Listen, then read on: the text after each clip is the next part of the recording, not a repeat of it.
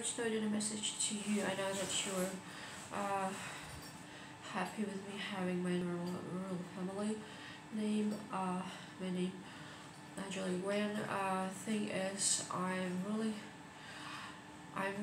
kind of insecure if there is like this patent from my father and everything produced by me. So if they're having patents for everything, it really sucks to use my name, meaning that they are having rights even for the videos I'm creating and recording. It really sucks.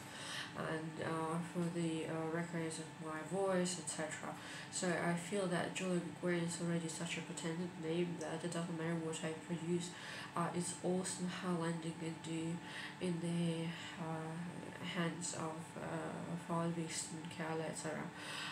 So this is why I'm taking the new name, which is kind of protection for the big kind of greatness of the people and the name itself I'm taking. The names I'm taking off. And obviously, sometimes I think it's just better to separate my internet presence from my real life. I don't know, because people say, wow, she's kind of playing crazy, having all these sometimes videos, etc. But I will think about my real name being put online. I am hiring you, it doesn't matter the way my name is. I really want to know the entire truth, what really happened with my brother, how much Eugenia Barinska is having money after his kind of disappearance, how much money is she getting from me, how many possession is she getting from me, how many suitcases are in her hands. I do understand that she's a Jewish mafia and a boss of a very big mafia organization and criminal.